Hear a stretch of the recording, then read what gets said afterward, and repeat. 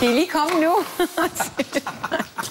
Hvad så, Heidi? Det der komfur, det kan jeg slet ikke finde ud af. Der kom dommerne gående, ikke? Igen. Lige når jeg står og brænder det på, selvfølgelig. Hvad skal du lave?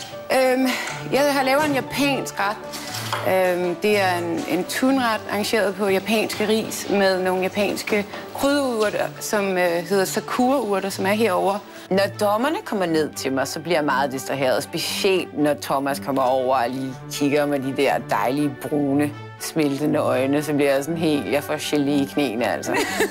Så jeg er slet ikke vant til det, og jeg er vant til sådan noget med flammer og et bål og... Du er vant til gas, eller hvad? Ja. Okay. Flammer. Ja. Ja. Det gør... Ja, men gas er jo også lidt nemmere at arbejde på.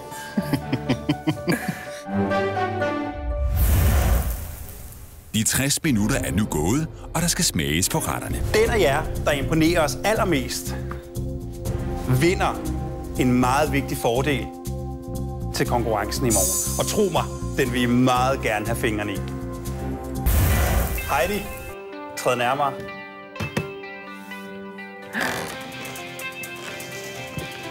Jeg må bryde ud i sang. Sang? Start spreading the news. I'm leaving today. Ja, nå. New York, New York.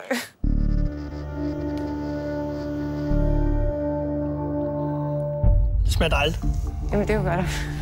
Det smager skønt. Den her fætter her, hvad... Jamen, det er jeg prøvede at lave sådan en af de der svaner, som man bruger. Men det gik der lidt koks i, og så synes jeg, at den skulle have lidt pynt. Det er ikke et stykke smørbrød, du har lavet til mig, vel?